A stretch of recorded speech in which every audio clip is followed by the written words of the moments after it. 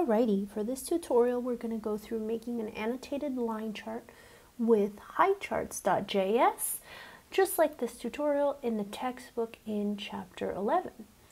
By the way, when you're making your own interactive charts, you can feel free to use any of these templates or tutorials. You can make a bar chart, you can make a scatter plot or a bubble chart, and those are going to use Chart.js instead of HighCharts.js.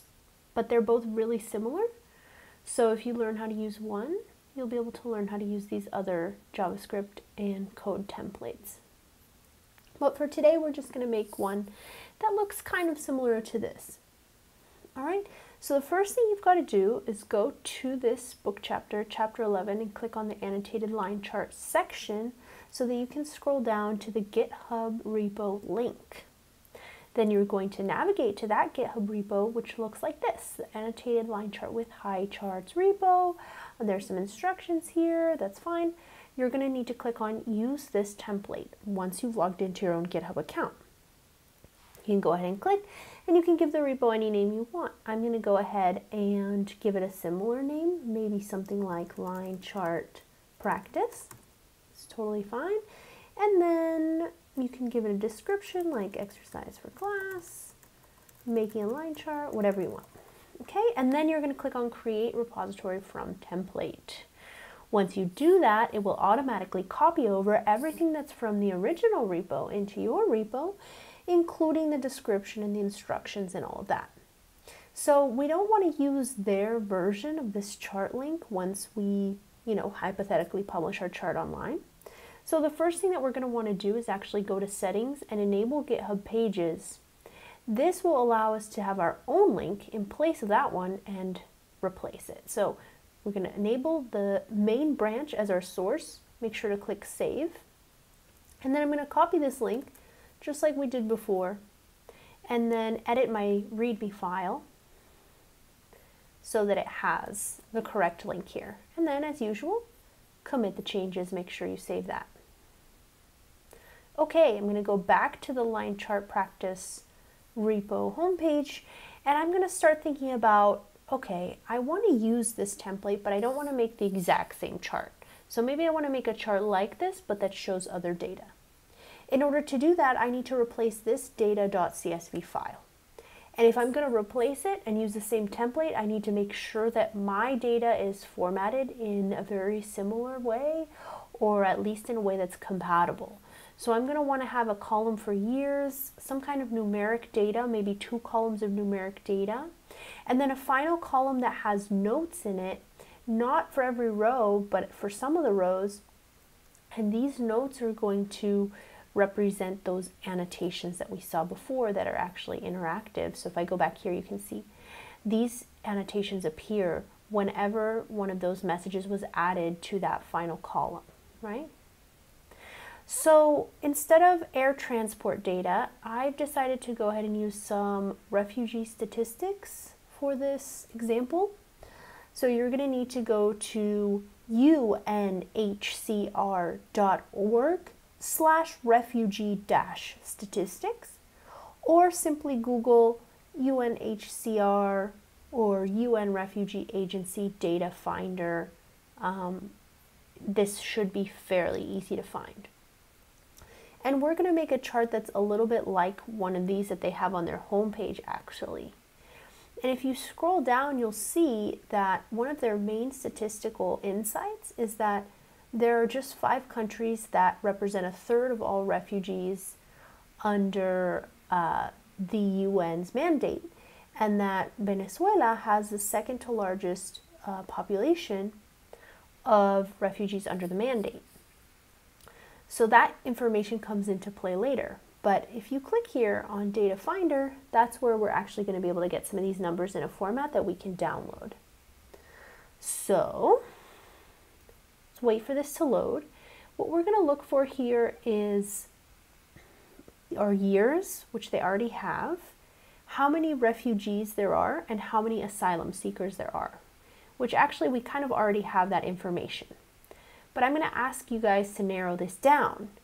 We're going to make it so that the country of asylum, where people are seeking that asylum or seeking to go to, is the United States, just to make it even more specific. So I'm going to type in a custom selection here, and I'm going to choose United States of America as the destination. And then for country of origin, because of that statistic that we saw, I'm really interested in looking at Venezuela. So I'm going to go ahead and put in Venezuela.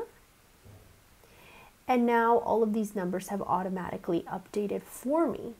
If I click on the line chart right here from this page, I can actually see that they have an interactive chart already. So we're basically going to be recreating our own version of this. But if you ever wanted to, you could download this as a PNG or as an SVG and then edit it in a vector editing software like Adobe, for example, Adobe Illustrator or something like that. But we're going to make our own. So now that we have the data that we need, we're going to work with it in Google Sheets. I'm going to go to sheets.google.com. Oops. Or actually, I have it open here already. I'm going to just create a new one from here. Just make my life easier. And all we have to do is copy and paste, because this is fully editable. This is fully already table data. So I copied and pasted that. I'm going to give my spreadsheet a title. It's important. UNHCR refugee data. And then we always include our source on another tab, right? So I'm going to go ahead and, before I do anything else, copy and paste the link where I got this into a new tab. And because I noticed that there's a little asterisk here for 2021, I'm going to go ahead and copy the message that comes with that asterisk, which is at the top of the page, which is the data for 2021 is only available up until mid-year. That's fine. We're still going to use it. Okay? And then we can also name this tab Original Data. Okay, now we need to make some edits to this data, but before we do that, let's go ahead and just make a copy of the sheet. Duplicate that tab. That way you know that whatever changes you make, you still have the original there for you. This is standard stuff, right? So now I can remove this asterisk from 2021. I can actually delete these columns that have country of origin and country of asylum, because they're going to be the same every time. Going to delete columns B through C, and I can also delete the columns that are just full of zeros. So now I have the year, refugees under UNHCR's mandate, and asylum seekers as a column. We're going to add one more column, which is going to hold our annotation. And here what I want you guys to do is choose what kind of annotations you think are important to add. So personally, I know that last year in 2021, Venezuela was designated for temporary protected status, or TPS, allowing people to potentially have a more protected way of coming into the United States. And since we're looking at asylum in the United States, this could be a relevant detail. So for 2021, for that year, I'm going to go ahead and add as an annotation that Venezuela was designated for temporary protected status. Like that. I would like to challenge you guys to add at least one more in one of the other years with a fact or a figure that you think is important. Okay, but just for the purposes of this, we're going to just keep this one for now. Now, another important thing, which is particular to HighCharts, is that we don't want any commas to be present in these numbers. So I'm actually going to ask you to select all these numbers, format them just as plain text, and then go through and remove the commas. You could also select all of these after formatting them as plain text and do a find and replace, where you find a comma and replace it with nothing. Okay, just two ways of doing the same thing. This is just going to ensure that our numbers are processed correctly. Now, after we've done these changes, we can download just this tab as a CSV file. And then we're going to want to rename, I've done this once already, we're going to want to rename that file that we downloaded to be data.csv. Why? Because in our template, we need a file called data.csv in order for that template to work correctly. Okay?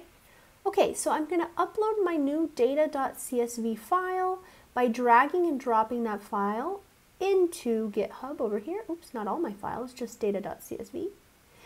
And then because it has the same name, it's going to override my other file. I'm going to make a note of that in my commit. So I'm going to say override data.csv with new data, okay, and then commit changes.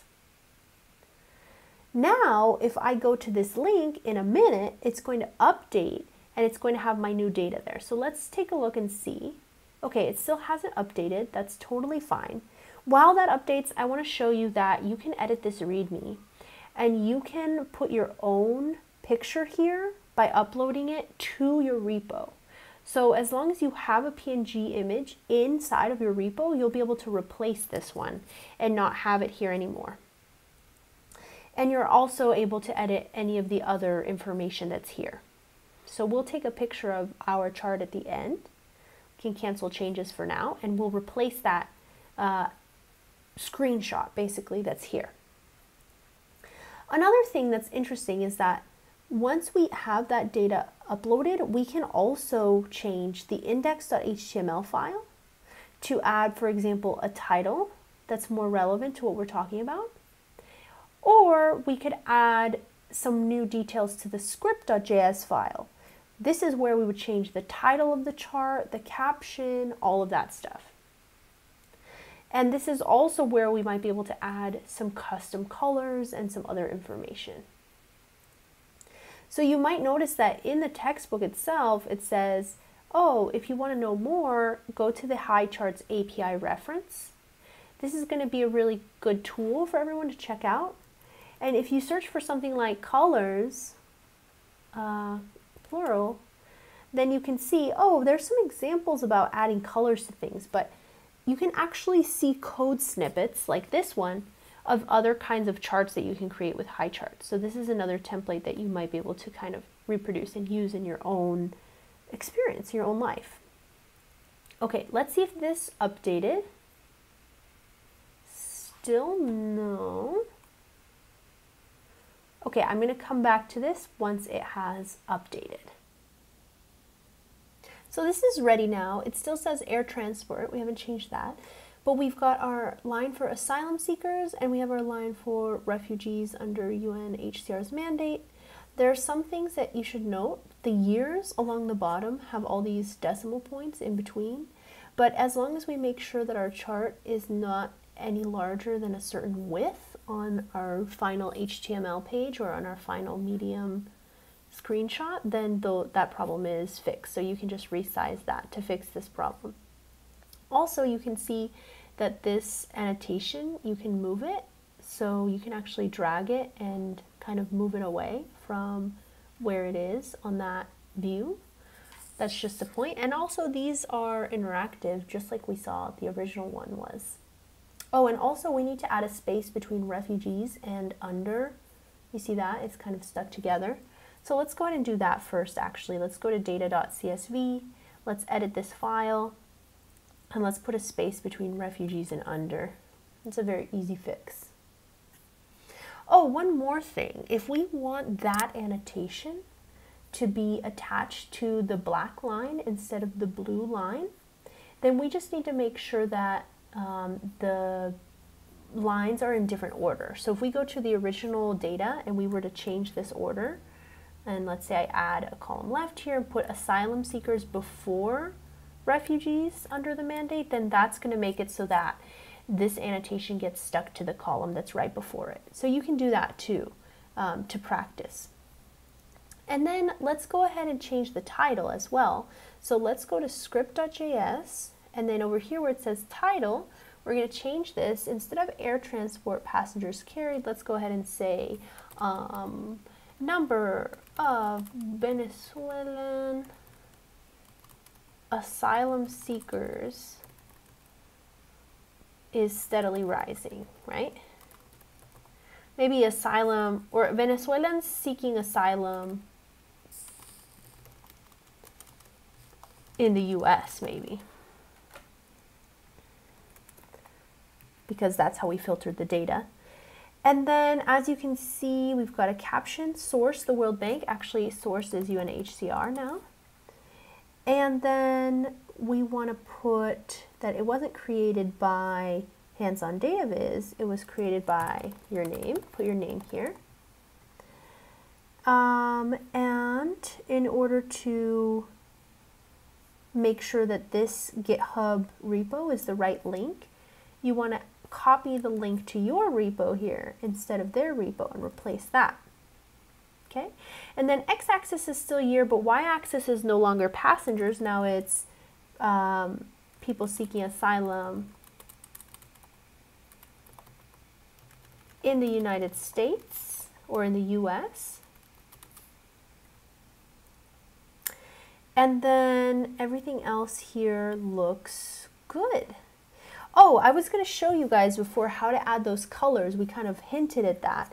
If you want to add your own colors, you can use this demo that we looked at a moment ago and just copy this code that says set options for colors and paste that right before the HighCharts.chart container on line 54, 55.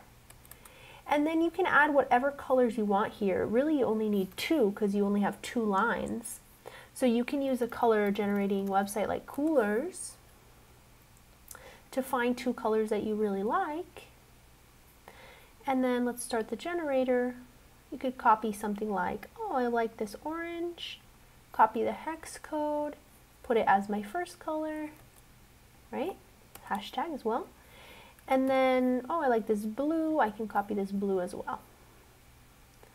So that's just an example in this particular chart of setting the colors. You can always reach out to me if you want help setting other colors for other kinds of charts. So I'm going to go ahead and commit these changes. I've got my title, my name, the new source, all of the information that I need, and all you need to do to differentiate yours from this is edit the README. So let's see if this updated. We'll see. Okay, so this hasn't entirely updated yet, but once it does, all you have to do is upload the picture right here and replace this annotated line example PNG. Once you do that, this picture will update as well. I'm going to come back in just a second to show how to do that, and then to turn in your work, you just need to copy the link to your repo and post it on Canvas. Okay, so this is ready now, and you can see the new colors, and you can see the new title and new information down here, the source, all of that. So I'm just going to show you really quick how to take a screenshot. And, well, I'm using the Firefox take a screenshot functionality, but you can use whichever screenshot you want. And I just want to show you how to replace this picture in the README. In an ideal scenario, you wouldn't replace just the picture, you would replace all the text, and the text would explain all of your data. But for now, let's just replace the picture. So I've saved a screenshot to my computer. I'm going to rename this as linechart.png. Okay, and then I'm going to go ahead and upload that file to my repository, linechart.png. And then I'm going to remove the other one, the annotated line example. So I can actually do that by clicking on this one and then clicking on this delete button, delete this file, and then just commit your changes. Okay, so now let's go back to the home. It looks like my other picture was also deleted. Let me just go ahead and upload that file again, because it looks like I deleted that by accident. Linechart.png. Oops, it's because I didn't commit the change. Linechart.png, commit the change. There we go. Okay, and now we're going to edit this README. Instead of /annotated line example, we're going to put linechart.png and commit our changes. And that's going to allow us to have our new chart pop up right here in the README. Okay, with that, you're done. Go ahead and email me if you have questions or if you want to try doing this with other data. And good luck using HighCharts.